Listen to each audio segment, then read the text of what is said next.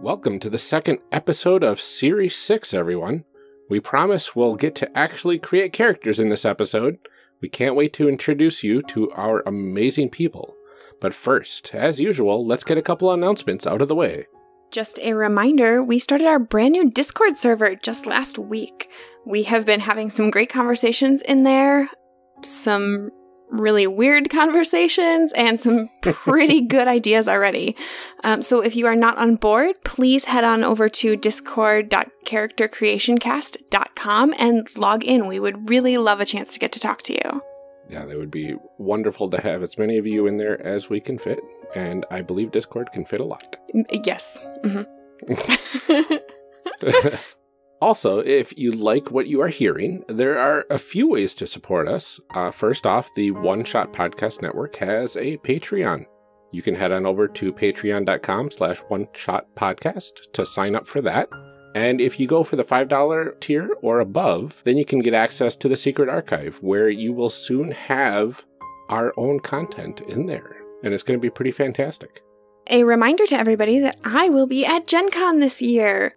I will be part of the One Shot Network panel on Saturday evening, and you can also find me around the convention all weekend. And I would love to meet some of you, so if you are going to be there, please feel free to send me a message on Twitter or on our fancy new Discord server.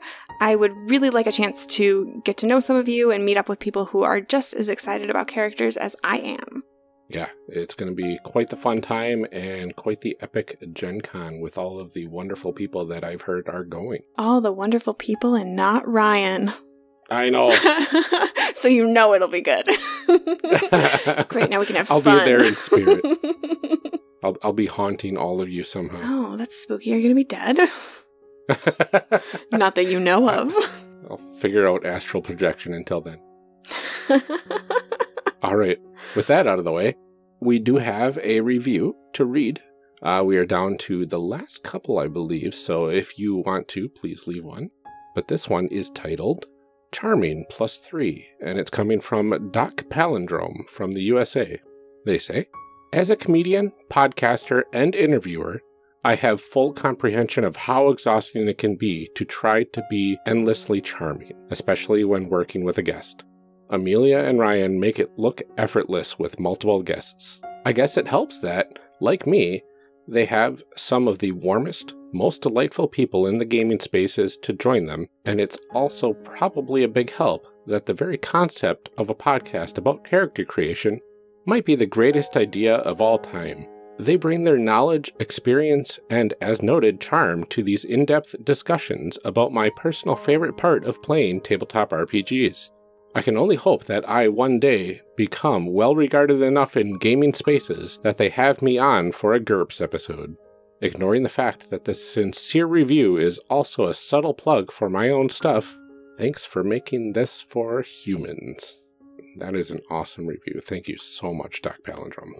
I'm also just really impressed that you managed to do a review and a plug, and I feel like you deserve some props for that. Good on you. I agree. I know some people don't like that, but A for effort, you know? Well, when you have such nice things to say, as Doc Palindrome did, I don't think a little plug is going to hurt anything. That's true. Well, thank you so much for your review, and we are, like we said, running a little low on them, so if you have good things to say about our show and or your own show, please leave us a rating or a review. We will be very excited to read it and very excited to share it with all of you. Which will be extremely soon because there's only 2 left. Yeah, get on it, folks. All right, with all of that out of the way, let's get to the show. Yeah, enjoy.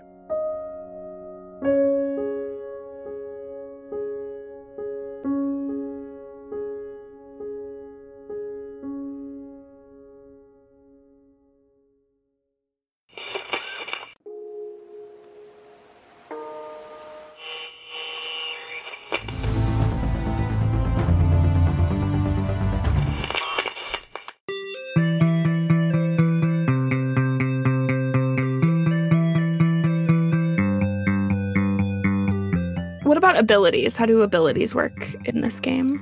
Abilities are just sort of the kinds of things that characters can do. we can climb, we can jump, we have language, we have different rates of movement.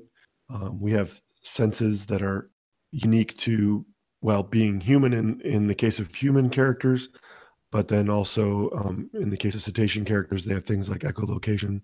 And then with all the genetic and cybernetic modifications that are part of the setting, you can enhance those in unique, in direct ways, or you can supply completely new senses. So those are all the kinds of things that fall under the abilities category. Okay. And then what about aptitudes? Aptitudes are sort of areas of expertise. There's a lot of skills. Again, it's a 90s game, so there's a lot more skills than might be in a more contemporary game. But those are kind of grouped into areas. For example, technology. So the use of technology, computers and damage control and those sorts of things. In real life, we see people that seem to have proclivities with different kinds of things, from artists to athletes to technologists. And then the aptitudes are really just a way to sort of further refine the distinction of your character. If you want to play someone who's good with technology, you have a higher aptitude score of 1 to 3 that covers those skills. But maybe you want to be clumsy. So some of your physical skills would have a lower aptitude. And that number, 1, 2, or 3, determines how many dice you get to roll when you're trying to get a success in a test for that skill group. Okay.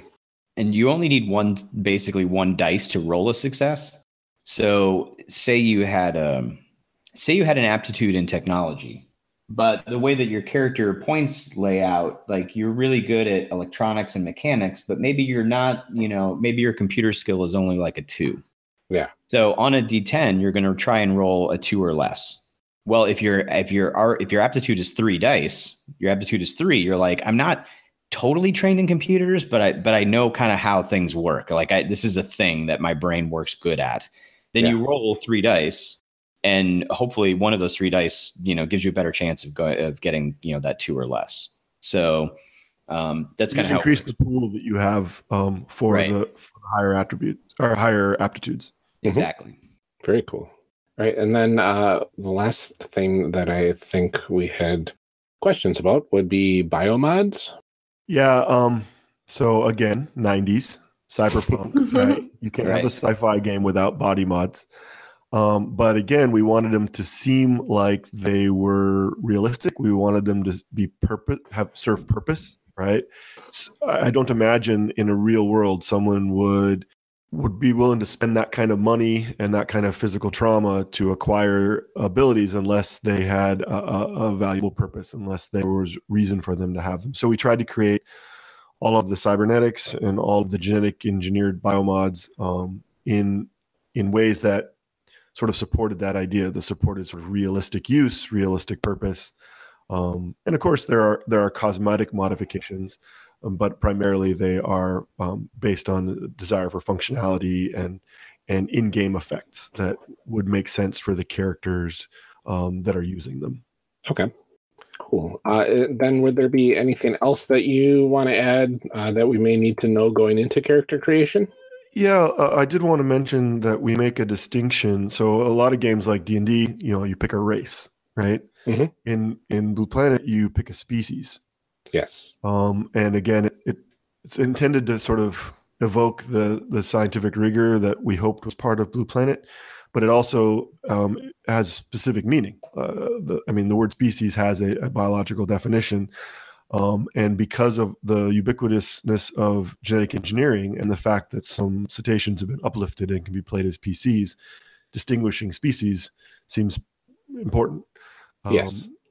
And so there are a number of different species that are modifications of humans. And then, of course, a number of different species that are cetaceans that can be played in the game. And so one of the first choices you make as you go through the character creation outline is your species. And I just wanted to kind of point that out as similar to but distinct from the idea of race in a lot of other games. Right. All right. Well, with all that said, then let's go ahead and make some people. Let's make some people. Before we get into creating the characters for this system, Jeff unfortunately had to step away for a work meeting, so he will not be joining us. But he did give us a quick rundown of what his character is going to be. So we can basically play off of that a little bit for when we put our characters together, and what his character kind of means once we get to that point. So we will talk about that in a little bit. But for now, Rich, what is the first thing that we have to do when thinking about creating characters? Sure. Well, when you get together to play the game, what I've done in most of my games is actually just decide on what level. So there's 3 different role power levels. There's everyday, there's exceptional, and there's elite. And it depends on what kind of game you want to play. The games that I've played have mostly been exceptional, which is kind of right in the middle. Yeah. Jeff is big on discussing both in the book and in person about the idea that you can have an everyday person hanging out with an elite person in a game, and that's perfectly viable, and you can play the game that way, right? Yeah. Because of the way that the game is set up, and I think we're going to discuss this in more detail in the discussion session, the way the game kind of set up, it's not as swingy as some games. So there's not extremities in which an elite person technically has some more skills and more, a little higher rating in some skills than an everyday person. But the everyday person isn't going to feel like ineffective, right? Like around somebody who's elite. So you could technically do a mix and match, or you can mix and match within the system. So the example I've mentioned before, and we'll mention again probably, is the fact that you could play elite characters, but who have the maximum attribute modifications of an everyday person. So someone like an older retired war veteran has all these skills and are very good at these skills, but maybe their physical attributes are slower than they used to be. Right. So you can kind of mix and match those if you want. And that depends on the kind of game that you really want to play. And I think we've agreed to do the exceptional level. Yeah, definitely. The middle of the road, but still, exceptional. Right. Yes, exactly. And that just gives you some basic ideas. You have a few points to spend to personalize your attributes. You generally get a certain number of what are called biomods, which are either like technology, like neural jacks and cybernetic limbs or whatever. It's a cyberpunkish kind of setting, or genetic modifications like enhanced. There's an endocrine system, enhancement you can get that clears poisons out of your system and protects you against disease, things like that. Right. It also tells you what aptitudes you get, and aptitudes here, you generally have a number in a skill you have a number in a skill that's between 1 and 10 or 0 and 10. Yeah. And you add your attribute to that. So if you are doing a computer's check that you're trying to hack someplace, then, you might use, say, intellect plus your computer skill, right? It's, a lot of systems use that kind of a thing. You come up with a target number, which will be between, again, 0 and 10, and you roll a D10 and you try to get that number or less. Right. And the more under the number, the better you do. Yeah. Well, aptitude means how many dice you actually roll to try and get that success. So if you have your basic training, then it's just 1 dice.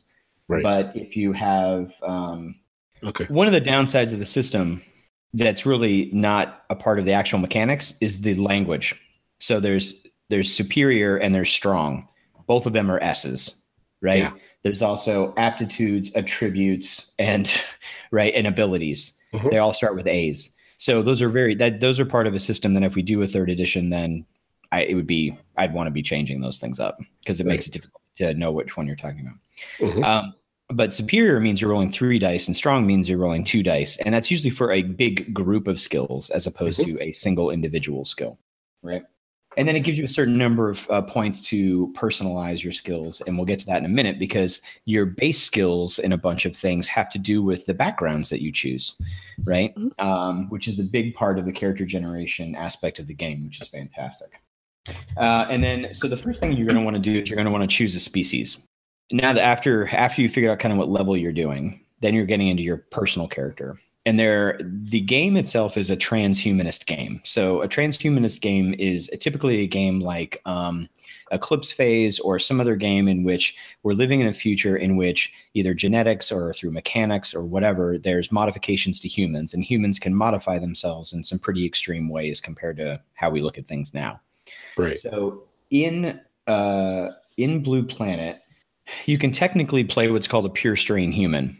There are really no pure strain humans. So a pure strain human is someone who was born without any genetic modifications and has never modified themselves at all in their entire life. That's pretty much not going to happen on Poseidon. You almost need the modifications to survive just on a daily basis. The next thing that's pretty common is a modified human. It's exactly the same thing, except you have some modifications after you were born. So you can develop or attach these gene enhancements or technological enhancements. Then you have what's called a genie, which is a human genetic redesign. And that means that you were born with some modifications. So you're maybe what's called an alpha, which is basically a perfected, quote unquote, human that has better ability scores as a base across the board. They may choose to pick some higher level genetic modifications and things separately, but they're just kind of that human turned up a little bit. Yeah. Right. You also have what are called aquaforms. And so before humans landed on Poseidon for the first time, they genetically modified humans to become one of two types of aquaforms for their colonists. One's called divers and the other one are called squids. That's just their colloquial terms for them. A diver is someone who can hold their breath for an hour, has increased myoglobin in their muscles. Basically, they're kind of like the dolphin version of humans. Squids actually can breathe water or breathe air out of the water. So they have basically the equivalent of gills. Some people, when I talk to them, they're like, well, why would you ever pick a diver? I mean, wouldn't you just want to be in the water as long as you want at any time, all the time? Yeah, except the divers have a depth limit because of the way that physiology works and pressure works. The actual squids have a depth limit. They can only go down to about 500 meters, which is still pretty deep. Yeah. But there's some limitations there. Divers can only hold their breath for an hour, but they can go as deep as they want. Basically like sperm whales diving to, into the abyss to hunt down giant colossal squid. They can hold their breath about an hour and a half. So a diver can go down as far as they want without having many or any physiological problems. Squids can stay in the water as long as they want. They just can't go down that far. Okay, so that makes sense. Depends on which one you want to do. So those are all the basic variants of humans. And with the amount of modifications, genetic and technological modifications you can make, those are just basic templates. Yeah. And you could have a modified human and an alpha human in the same group. And again, the way the system is, you'd think like, oh, I'd always want to play an alpha human, and then because they're just better, and then I'm just going to add a bunch of stuff to that template, and then I'm just going to be great. Well, the difference between an alpha human and a regular human, yeah, there's a difference, but it's not going to play up as much as it would be in another system that would be super swingy, right? Yeah. And then there are two non-human species as well that are in the core books, which are cetaceans, the bottlenose dolphins and killer whales, and you can play them as well. And they have a long list of advantages and disadvantages as well. And then Ancient Echoes, which is one of the expansions for the game, one of the supplements, expands out the number of cetaceans to a handful more. So you can play a pilot whale and a beluga whale. Very cool. Yeah, it will all have some subtle differences in their culture and their biology and what they do and how they look at the world, which is really pretty cool. Right, exactly. And then when you pick those things, when you pick those species, it gives you your basic attributes. So your build, your fitness, your agility, your dexterity, the things that are built into who you are as a body. And you get a couple of points to be able to modify those. They don't go up and down very much. There's a few things that are pretty high or pretty low, depending on what you're playing. But say like a normal human has a 0 in everything. Yeah. A Silva, which is I just forgot to mention those. So there's two actual animal hybrids as well. They're humans that have a few genetic traits of a particular animal. And the only ones that became viable after these experiments were Silvas, which are gorilla modifications, and felines or cats. Yeah. Which have those modifications as well. A Silva's build is 3. That's pretty buff for a human. In comparison, a killer whale's build is 12 because it's huge, right? But as far as the human variations are concerned, build, for example, means how much muscle mass do you have? Like how much of that physical body do you have to work with? Right, exactly. Transhumans have a 1, regular humans have a 0. So you can see how it's not a huge variation. Yeah, there's even the spacers, and they get a -1. Yeah, spacers get a -1 on build because they're built lighter to go into 0 gravity. Spacers are built for 0 G. So technically, you could have a game of Blue Planet in which you were never on Poseidon, which is the Blue Planet. You can have something because they mine an asteroid belt as well. Oh, yeah. And also, the amount of time it takes to get from Earth to Poseidon is 6 months in space. And so there's there's relay stations on either side of the wormhole that you have to deal with, and you have to go through a lot of physiological issues when you land. They call it, people who freshly land and come out of the ships have a variety of different nicknames. One of them Spotties, because you have these things attached to you that are monitors, but you have those monitors attached to you while you're in this suspended animation for 6 months. Oh, yeah. You're usually really weak because your muscles have atrophied and you've got these like marks all over you and all. It's really easy to tell when somebody's a newbie landing on the planet, right? But spacers are designed to live and work in 0 G. Yeah. And they have 4 arms. Like they the do. legs are arms. Basically. Right. Basically their feet have been modified to have opposable thumbs. So because they don't need to walk very much, but their build is a little bit less because they're built lighter. And again, it'll affect certain things in the game, but not a huge amount. So when you're rolling a skill, say you have a skill of 6 in something and you're going to add an ability or an attribute, that attribute, say for example, if it's fitness, well, a spacer has pretty good fitness. They're light, but they're in really good shape and they're modified to be in really good shape. Right. So if you're making a roll plus fitness, then you have a 6 + 1 is 7, and then you're trying to roll a 7 or less on a D10. Okay. Skill tends to override, in many cases, your attribute. Your attribute kind of adds to it a little bit, but it's just a small variation, usually, unless you're a killer whale or an orca, depending on what you're rolling. And that is it. And then there's a few points that you can use to modify those up and down. Oh, wonderful. But the biggest thing that's involved in character generation is this thing I alluded to earlier, where you talk about your background and build it up. And there have been other games, particularly around that era, that use this kind of a system in a way, or some variation of the system. Like Traveler is notorious for being able to die in character generation because you're rolling on all these tables and whatnot. But in Blue Planet, what you're doing is you're picking an origin, meaning where did you come from? Where did your family come from? Where did your genetic heritage come from? Right? You have a variety of different locations on Earth, or it can be in space, or it can be on Poseidon, and in different cultures or in corporate states on Poseidon. Then you pick 2 backgrounds. So, for example, you could be born on Earth, but your background is not like everybody on Earth is the same person. Yeah. So you're born on Earth, but your background might be you grew up in the wilderness and on a farm. Yeah. Right. So Earth gives you a certain number of points and a certain type of range of skills that almost everyone from Earth knows a little bit about. And then this background of being a farmer, and then maybe going from a farm to a university, right? Because you pick 2 backgrounds, you can have some knowledge of the farming stuff and some knowledge of university stuff. And then you pick 3 to 5 professions. And those are like, what do you do for a living? Right. Yeah. So these combinations, these puzzle pieces that click together, each of those packages has a certain rating and a certain skill. Typically usually it's between like 1 and 3, but it can go as high as 5 for really exceptional professions. And you're just adding all those together.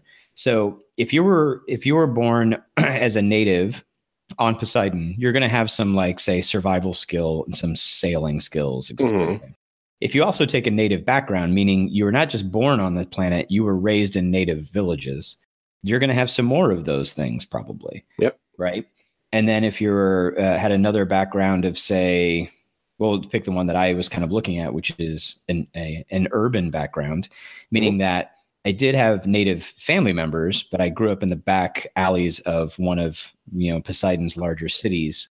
So I also have a little bit of a crime, a few points here and there and some crime stuff.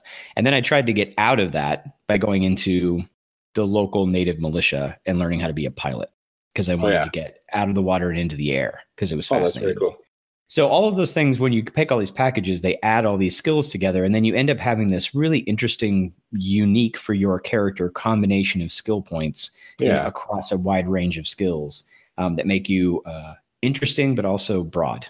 There's a depth to your character. Yeah. One of the things that I had trouble with when I was looking through this system in order to prep for this episode was the character points and how they relate to skills.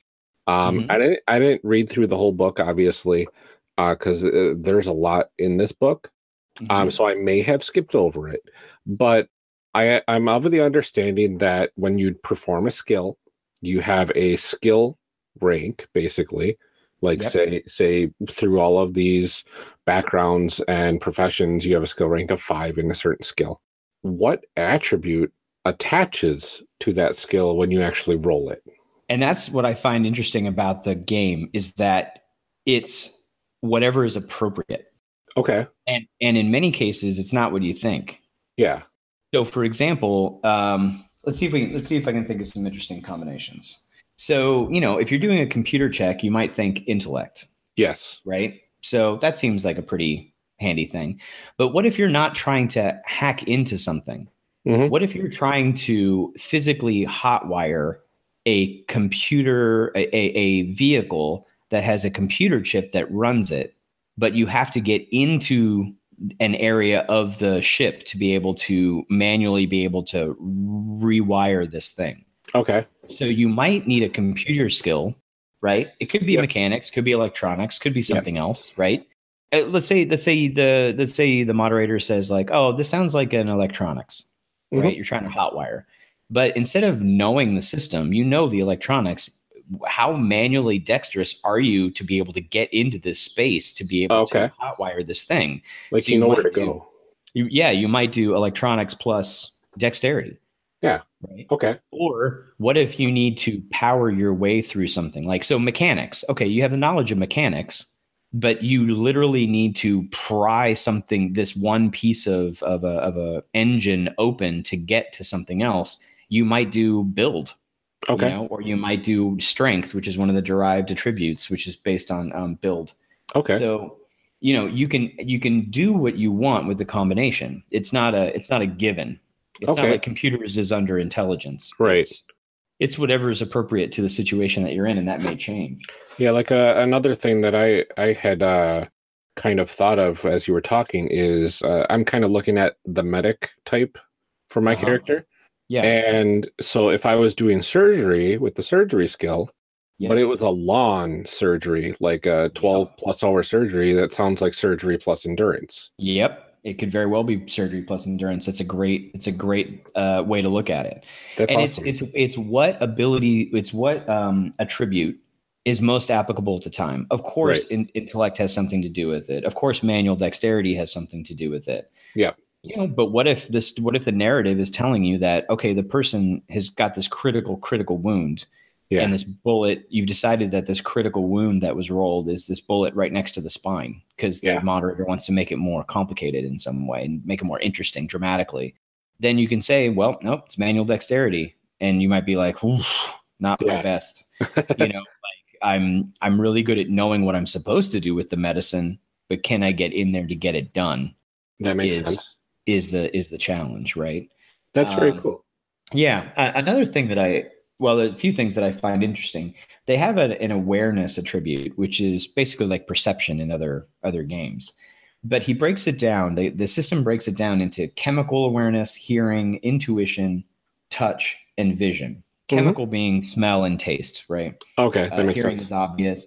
Hearing is obvious. Touch is obvious. Vision is obvious. But intuition is also something that you might roll. And in particular, because of the way that that dolphins and whales were uplifted. I had mentioned this at one point earlier, this idea that cetaceans were uplifted. Part of that process involved basically removing this barrier between their subconscious or intuitive mind and their conscious mind. Yeah. And they live entirely in this almost, I wouldn't call it a dream world, but they live moving into and out of conscious and subconscious ideas in a way that we don't. Right. And because of that, they have a natural increase to their intuition, right? So their intuition is like a +2 or +3 or something, depending on who it is, on what species of cetacean. Yeah. And in Ancient Echoes, again, which is their cetacean supplement, they talk about maybe allowing cetacean characters to make intuition rolls during the game to get certain insights into things as they piece together both sensory information and intellectual information in a subconscious way to get clues about things, which I think is really interesting to me. No, that's fascinating. But your awareness score covers all of those senses. So say if I had an awareness of 0, right? And all of my other sub ones would also be 0. You can choose to, without spending any points of any kind, you can choose to increase or decrease any individual one of those as long as the average turns out to be 0. Oh. So if you wanted to have really good eyesight, you could bring that to a +2 and then say bring down, chemical and intuition or something by 1 each. And it allows you just to have a choice. Mm-hmm. You can just choose to make them go up and down. So because they're averaging out about the same. Yeah. Right. And you can do that to a certain extent, which I think is really interesting, particularly when you're playing cetacean characters that involved so much in their hearing and their eyesight's not as great. Right. So it's solid. It's good enough. But, their hearing is much more impressive.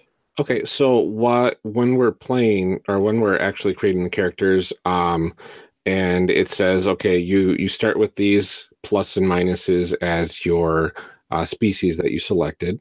And we're playing exceptional characters.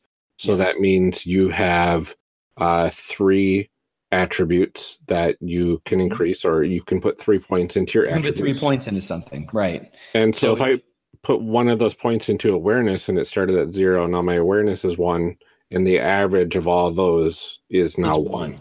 Yes. So all of those would become 1, and you could go up and down with it from there. That's exactly right. I know where one of my +1s is going. So that's how that ends up going. Mm-hmm. And then you're going to, once we get pick all of our origins, our backgrounds, and our professions, you're going to have a basic level of skill in a wide range of stuff. Okay. So the stuff that I picked, I have a native origin, I have a native and that street background I was talking about.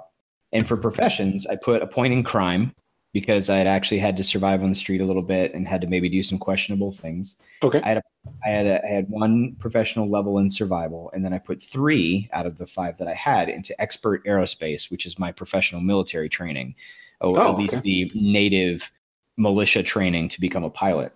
Oh, okay. So all of those things together, between the native and the survival and that kind of stuff, like my fishing ended up being 6, my orienteering ended up being 4. But the criminal elements and the military training elements ended up having my, like stealth skills actually had some points in them. Oh. I've got a few points in meteorology, actually, which is from the expert aerospace, learning about weather patterns and flight and that kind of stuff. Yeah. And I even have a point in law because I had a little bit of crime background. Now, my skill level in law right now is only 1. I haven't spent my 10 points yet, which means that I'd have to roll a 1 on a D10 to get a skill, to get a success. So I don't have much knowledge of it. Okay. But one of the things that they also talk about in the game is just, you can be like, okay, well, this is what somebody with any training in law would know. Right. And you can just tell people that without having to make rolls for everything, right? You don't have to roll on everything. Right. That makes sense. Yeah. And then even though your character, you were talking about being a medic, my character also has several points in first aid because, again, survival background, living out in the wilderness background, military background. So I'm actually not terrible at just basic first aid. Right. So it allows me to have some skill in that without overshadowing you, but also giving my character some more depth than I'm just the pilot. That makes sense. And it sounds like when you are doing your attributes, you can lower some of them from your base attributes and then raise others. So you're not stuck with just those 3 points. you're Right. stuck with those 3 points. Plus, you can lower some and raise some other compared to a chart that's in the book. Yeah, and the chart's pretty straightforward. Like, raising them and lowering them.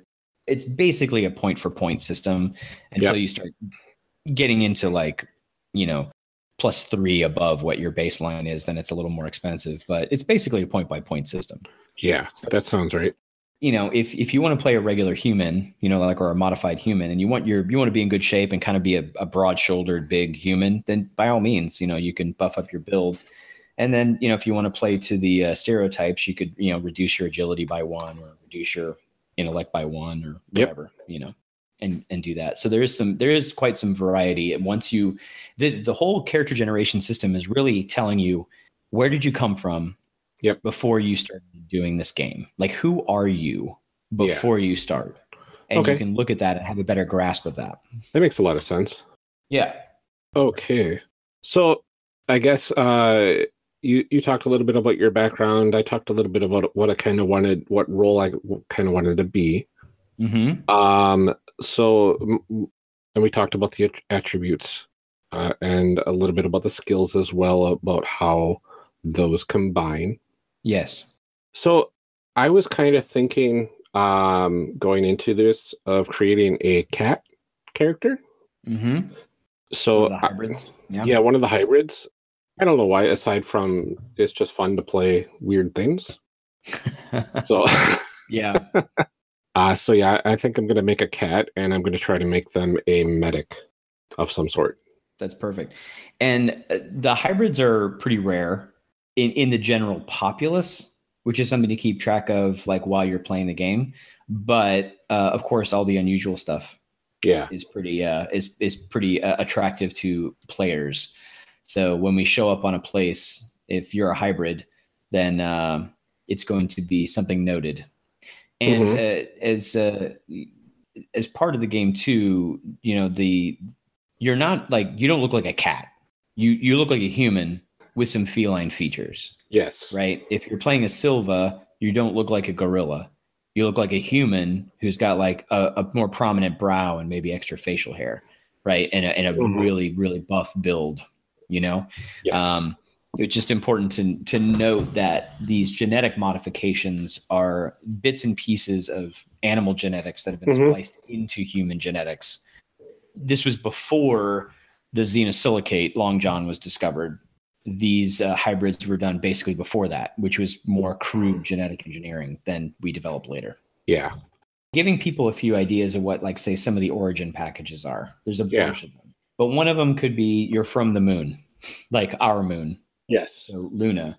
The tall and graceful, many lunars are employed by the incorporate, but fiercely maintain their independence. So there's a reference in the game a lot about incorporates or incorporate states. And so after we originally sent some colonists to Poseidon, we were intending to send backup supplies and stuff to Poseidon and more colonists. But then Earth had this ecological disaster that lasted, as Jeff said, like 75 years. Yeah. And then what happened is that corporations started buying failing countries. Oh. And so the actual Earth is now run by corporations called the incorporate states that have bought huge chunks of failing countries and have built them up as corporations. Oh, it's very cyberpunky. It's very cyberpunky, right? So the incorporate states all have different they also want the xenosilicate, and they want to populate Poseidon and that kind of thing. So you could have an incorporate background. So you were raised or in and around one of these organizations, right? Mm-hmm. You could live in Earth orbit. It could be one of your origins. You could have been a colonial, meaning someone who came during that second wave. You're not a native, but you're a colonial. And that colonial can be a pioneer. So you can live out in the wilderness, but you weren't born there necessarily, or your family was kind of but they were later. Or you can have a colonial, like urban liver. You came to Poseidon to get away from something on Earth, and you live in the big city, and you don't want to go in the water. You don't care about the water. Yeah. Right? You want to run crime, or you want to run a business, or you just want to get away from something on Earth that you managed to buy your way onto the ship to get here. Right? So there's lots of different origins that you can do. Oh, there's so many. Yeah. There's so many, and there's a couple of specialized cetacean origins as well. Okay. And then the background packages kind of play off that. So you can also say, for example, you could have a background that's also incorporate. Yep. So you could live on Luna. You were born on Luna, and that's where your home growing up culture was. But then you were really associated with an incorporate company that maybe had a business interests on Luna. Right? Okay. Some of the other ones are like rural, university, street, right? So say you have Luna, and then you were born in, around, and within an incorporate state, like, city on the moon, and then you went to university. Yep. So there's your origin and two backgrounds. And then your professional packages are basically, what did you study at university? And it could be anything. Yeah. And that's where it really gets huge. So it's arts and entertainment, it's administration, it's crime, it's diplomacy, it's athletics, it's law enforcement, it's medicine, it's just military, survival, it's any kind of stuff you want to do for those professional packages are much broader. That makes sense. And again, these are all puzzle pieces that fit together to make your foundation for your unique combination of a background character. And when you start the game, you already have this idea of who you are and how you got there, which I think is really nice. And other games sometimes don't have that. You're trying to figure that out as you play, which is also fun. But this gives you a different grounding. Yeah, that makes sense. Very cool. Okay, so I think we probably know enough to go through all of the character selections. Is that correct? I think so. Very cool. All right, so we'll just select our attributes and all of the profile stuff and training packages, and through the magic of podcasting, we will be back shortly. Make it sound coherent. Exactly. All right. So welcome back. All right. So basically, let's see. What were you thinking about, Amelia, for your character? Do you want me to start with my species? Yeah, please. We haven't heard that yet. Okay. I am going to pick a dolphin. Ooh. Yeah, I'm pretty excited about it. Very nice. And now these, Rich, are like actual dolphins, not as opposed to the genetically modified humans that are like humans with feline features. This is a dolphin. It is a straight up bottlenose dolphin or a orca, which is a killer whale. Those are the two basic species of cetaceans you can play from the basic book. Though I mentioned earlier that Ancient Echoes has 3 or 4 more belugas, pilot whales, and that kind of thing, commons, that have subtle variations and different culture. Actually, each of them has a different culture and history, and based on when they were uplifted and some other stuff. It's fascinating. It's such a good book. Yeah, I'm pretty excited about it. Wonderful. Very cool. Yeah, and I'm playing a cat person, part of the, what is it, the variant? Or whatever they're called. Hybrids, yes. The hybrid cat person. And like I said, I'm going for a medic. And Rich, what species and stuff did you select? I'm picking the diver, which is a human aquaform that I mentioned a little earlier. They tend to have a thicker layer of fat for insulation. They have nictitating membranes and modified eyes to be able to see underwater. And they have slight modifications to swimming. They're not nearly as good, even close, as a dolphin, but they're better than regular human swimming. Very cool. They can dive to any depth, and they can hold their breath for about an hour, and have some other minor modifications. Nice. Yeah, I forgot to mention for mine that I come with 2 biomods effectively as a natural talent, I guess, which is amplified hearing and night vision. Yes. So I kind of start with those. Yeah, exactly. And a lot of the things that are not, if there are these pre-generated packages, then you have these modifications. And I have the same thing. You can get increased blood oxygenation as a regular human. Yeah. And modify that. Allows you to hold your breath for 10 or 20 minutes, but it's not quite as good as a diver, but you can do that and just not be a diver. And that allows you to literally, and the holding the breath doesn't apply to just underwater. So you get tear gas or gas that's going on or other stuff, and you don't want to breathe that in and inhaled poisons. That's awesome. I really like that. Now, speaking of biomods, when we picked the exceptional biomods, it says 2 to 4 minor, 1 to 2 major. Is that what we start with? That's what you start with. Okay. And then there is a monetary system of credits and that kind of stuff that you can use for the system. And I think of all of the things that are really 90s about the game, it's this kind of credity system that's for buying biomods and money. It's like another resource that is always, I think money is always overly complex in a lot of games. Yeah. And it's always not quite right. Right. It's not easy to relate to. Even in D&D or something like that with gold, it's like, well, how much does this magic item cost? And does it? And do we just throw it all out and we just give it, it's really tough. So there's some real specifics about how much things cost. And when you do get a biomod, like how much time it takes to get the biomod and that kind of stuff. So that granularity feels like the most 90s thing of the game more than anything. Yeah, that makes sense. So I haven't picked any of my biomods yet, but I'll probably do that for when we post the characters online. Yeah, so everybody can see that. Because I know that we're pretty limited on time right now. I know Jeff will be back at some point to go over the discussion session. So what we'll do is we'll just put our biomods on our character sheets for when we upload them. So you at the home, you can go to our website and check those out under the character sheet blog section. So that'll be pretty sweet. Let's see. After you do your species and you kind of figure out your base attributes and stuff like that, then usually it's picking the origins and the backgrounds and the professional packages. Perfect. Yes. All right. And I like these because it really groups all the skills together. So you don't have to spend a lot of time saying like, okay, if I have this kind of education, what skills go with that? I like that it's all right there in front of you and I don't have to spend a ton of time flipping through and figuring out. And if you don't want to pick and choose your own things, there's actually a whole section in the book that's just called roles. Yeah. And if you want to call them anything close to classes, you can. If you're like, I don't know what all this is, I just want to play a corporate espionage dude, right? Like I just want to play some guy who breaks into corporate things and steals corporate secrets. Well, there's a role that just shows that and says, oh, well, if you want to do that, then consider taking these packages in this combination. And there you go. So it's just basically like a pre-made package. You can just take it if you want and then modify it how you want with your own points, and then you're good, right? That makes sense. Or I want to play a native insurgent, woman who leads a small group of insurgents against the colonists or whatever. Yeah. Then got the role for that, and it shows you kind of how to build that. It's really where to look. Very cool. Well, I guess so, I've got all of mine selected. Go for it.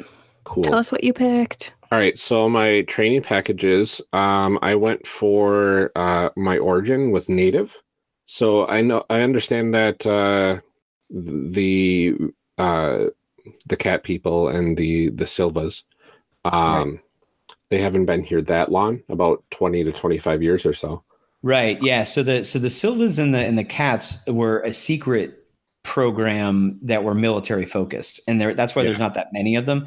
But then they were outed. Like the companies that made them were outed, and then the GEO, which is this big, kind of the heroic quote unquote organization, came in, freed them, trying to give them a place to live.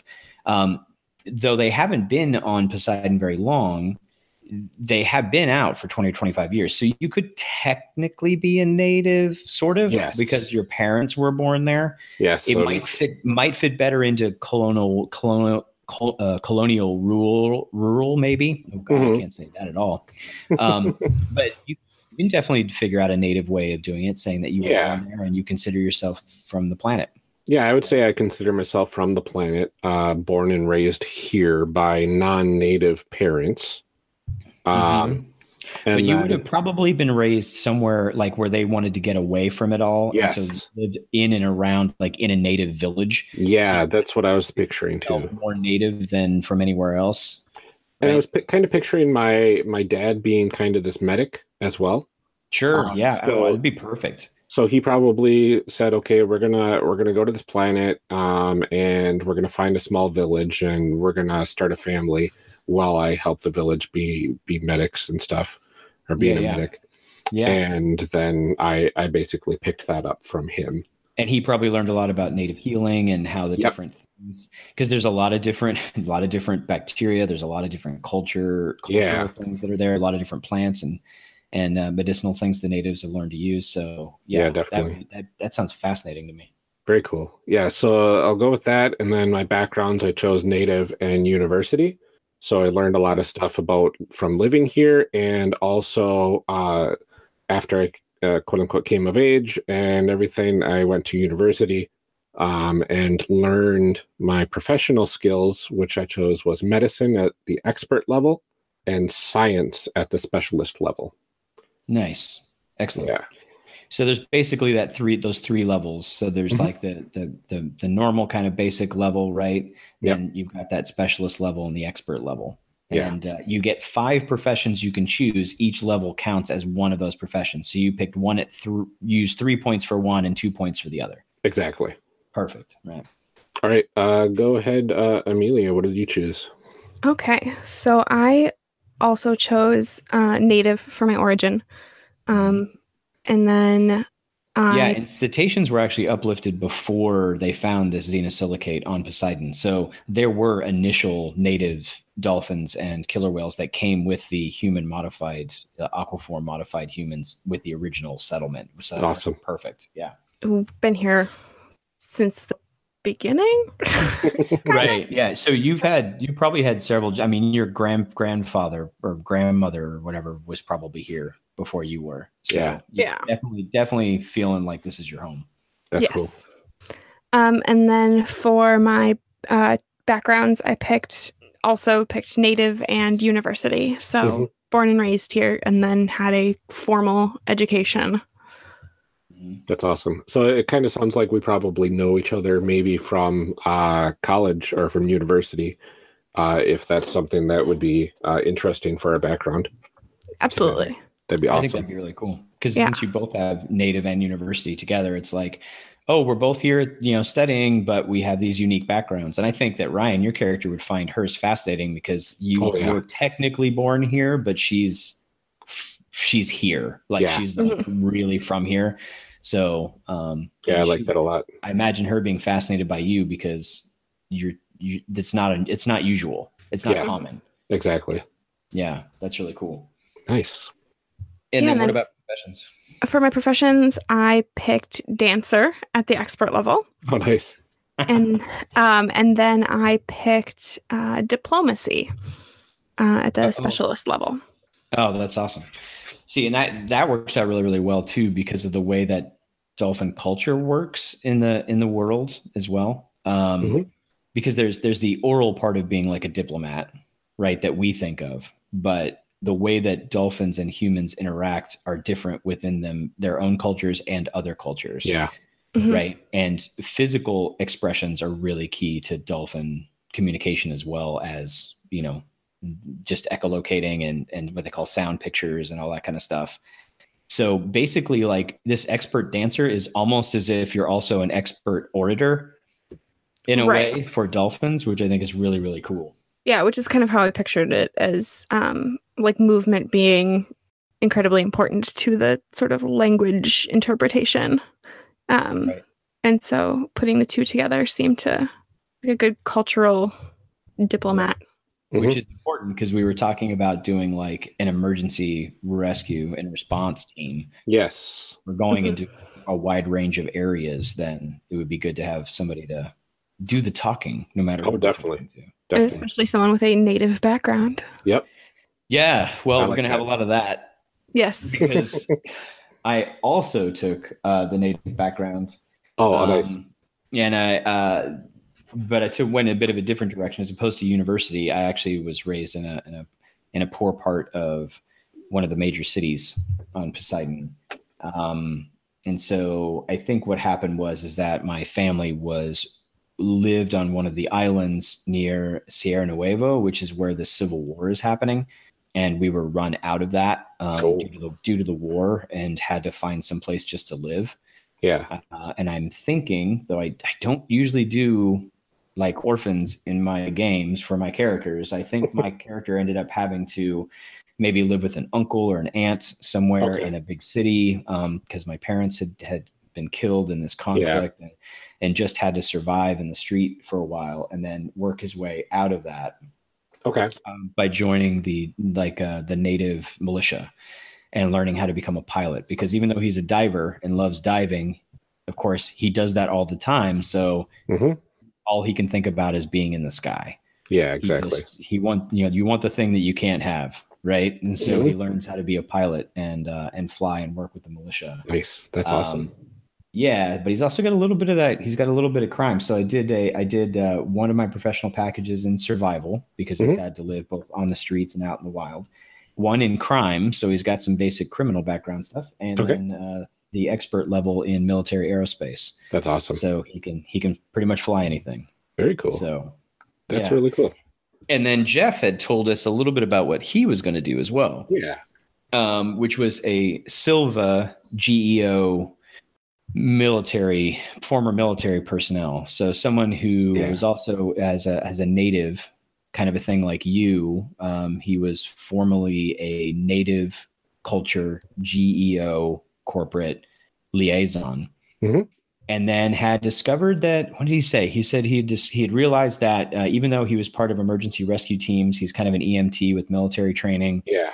That there was an underserved population, which was the native population in zones like the Sierra Nuevo Civil War zone that were not being handled, which plays into my background beautifully, because it does. I want to go back into that space and help these people like I didn't get help when I was a kid. Exactly. And so he decided to kind of peel off a little from the GEO, get a little GEO funding, but start this independent operation with us, and probably met us at various times during his previous career to bring this team together, which I think sounds awesome. Yeah. And I would imagine that he probably, or his character's female, she probably approached me to be a medic. And then we were thinking, well, we need a good diplomat of the group. And I'm like, hey, I know somebody. Yeah. Well, I went to university with this amazing seat. Yeah. This awesome friend of mine. And so we got kind of all pulled together because of Jeff's character. Yeah. That's really cool. I like that that kind of pieced together origin story of our group. Yeah. And I like the setup allows us to go into this Civil War zone. I know Amelia has mentioned that she loves this kind of socio-political aspect of the setting.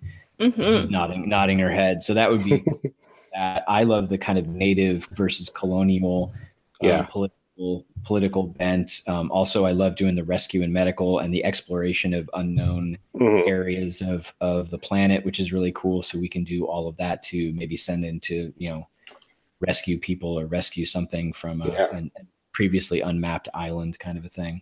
Oh, definitely. Which I think is really interesting. Yeah. So now we have the kind of game we kind of want to run. Whoever's running this game for us, have some ideas of where to go. We're probably not dealing with crime lords, but we might with some smuggling, or maybe we get inadvertently and like we get a distress signal from a downed ship on an island. We go figure out what it is, and turns out it was some smugglers dealing with the Russian crime mafia that is in some of the major cities, and then maybe we get tied into that. Like, there's so many different stories that you can do with that. Yeah, definitely. So, that sounds really awesome.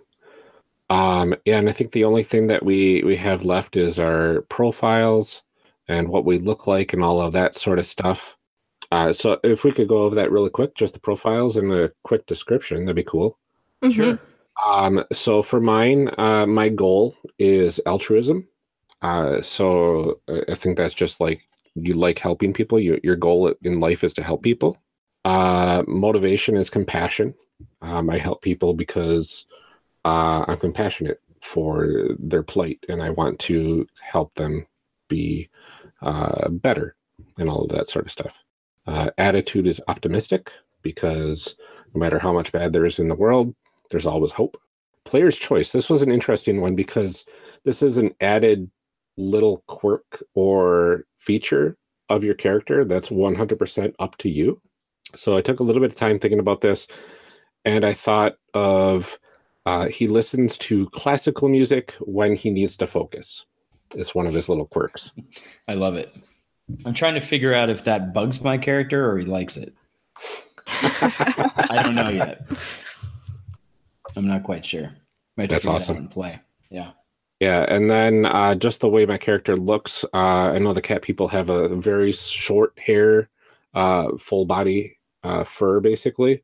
So I went with gray fur with black stripes. And eyes are blue. Hair color is black, and his hair is wavy. And the special trait of him, which is another interesting thing, they give you this special section of what your character is like. I picked a black patch of fur over my left eye. Just Nice. something specific that you would see kind of on a cat, because they can be all sorts of different colors in this setting, which is interesting. Yeah. What about you, Millie? So for my goal, I picked enlightenment. Oh, interesting. I know. That's like kind of, it's a very Amelia choice. And I'm aware of that. It's fine.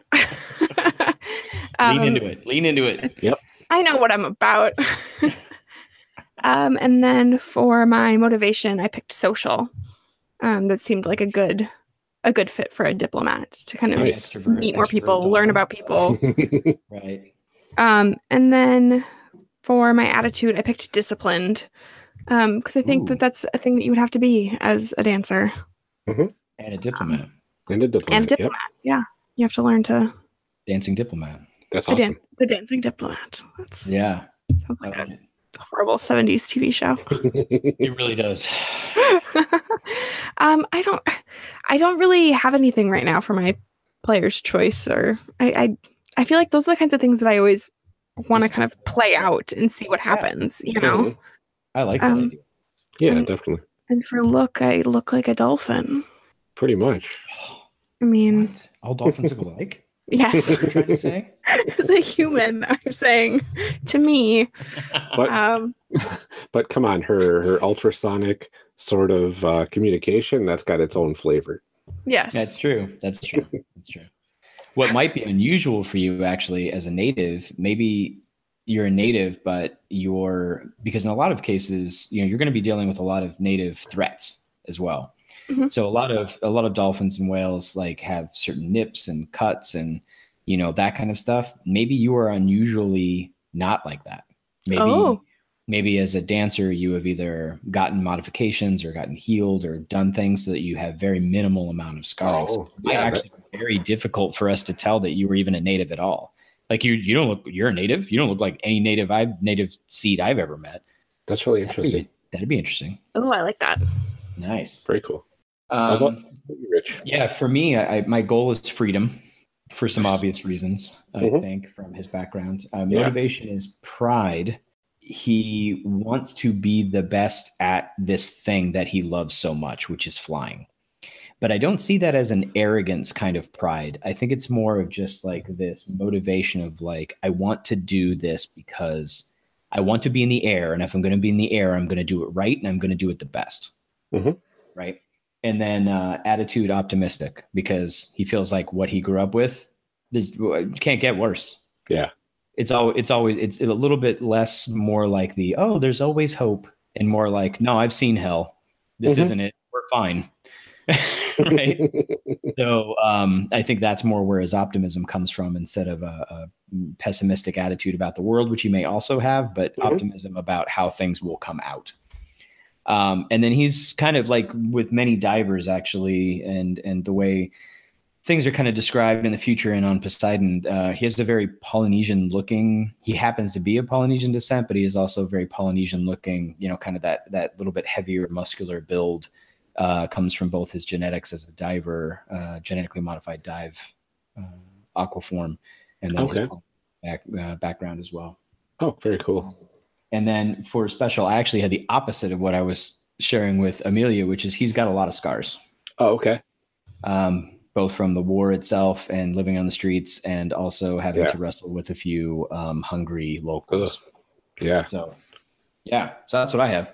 Very cool. It sounds like we've got a pretty solid party here, especially when we consider Jeff with his Silva that is kind of our enforcer, from what it sounds like. Yeah, A little bit of muscle. Yeah, because it sounds like Jeff chose a thing where if things really went down physically or firefight, his character would be able to help us out of that situation. Yeah, and we've mentioned off mic at some point as well. This system it can be potentially pretty deadly. Yeah. In a way that things can get critical quickly. Like if guns are being pulled, something's wrong. Yep. Right. And so, Yeah. but if it does go wrong, then Jeff's person is most likely to help us get out of that while the rest of us are running for our lives. Yes. And I can help her out with any wounds that she incurs. And, right. And we all have a little bit, because I think he said that she's an EMT as well. Yeah. So she might have some medical background, and I have a little first aid, and you've got the heavy medical stuff. So yeah, I like it. I really like it. I really like how this group has come together. I really want to play this seriously. I know. That's what we come away from every one of these saying, though. It's like, okay, I'm ready to play this now. But now I really mean it. I'm just kidding. I mean it every time. Oh, awesome. Well, I'm glad that you guys enjoyed that as much as I do. Yeah, very cool. Well, and speaking of Jeff. Work call, sorry. Oh, no problem. Just in time for the episode closer, so we'll get to that in a second. Yeah, I like this. Thank you guys so much for joining us for our Blue Planet character creation episode. Jeff, can you tell people where they can find you and anything else that you want to remind people of about yourself? Of course. You can look up Biohazard on our website, biohazardgames.us, and you can reach me directly at jdbarber@gmail.com, or you can follow me on Twitter at biohazardjeff. Wonderful. And how about yourself, Rich? Well, you can find me on Twitter a lot. You can find me there for Descent into Midnight. You can find me there at DIMRPG. You can also find me at that'll have a link over to my regular Twitter account, which is harder for people to remember, Umbral Walker. You can also find me at the YJ Files on Twitter. That's the most direct way to get a hold of me there. And you can find me there. And thank you to everyone for listening. And please join us next time for our discussion episode.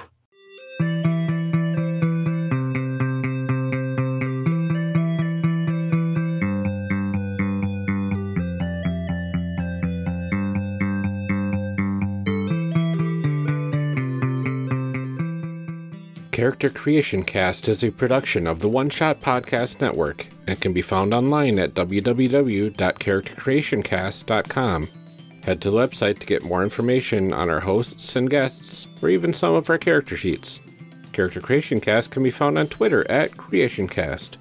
I'm one of your hosts, Ryan Bolter, and I can be found on Twitter at Lord Neptune. Our other host, Amelia Antrim, can be found on Twitter at Ginger Reckoning. Music for this episode is used with a Creative Commons license or with permission from the podcast they originated from. Further information can be found within the show notes. Our main theme music is Hero Remix by Steve Combs and is used with a Creative Commons license. This podcast is owned by us under Creative Commons. This episode was edited by Ryan Bolter. Further information for the game systems used and today's guests can also be found in the show notes. If you like the systems discussed and wish to purchase them, links to the product can be found in the show notes. Also, check the notes or the website for cool stuff to go with each character, such as dice or mixtapes. Thanks for joining us, and remember, we find that the best part of any role-playing game is character creation, so go out there and create some amazing people. We will see you next time.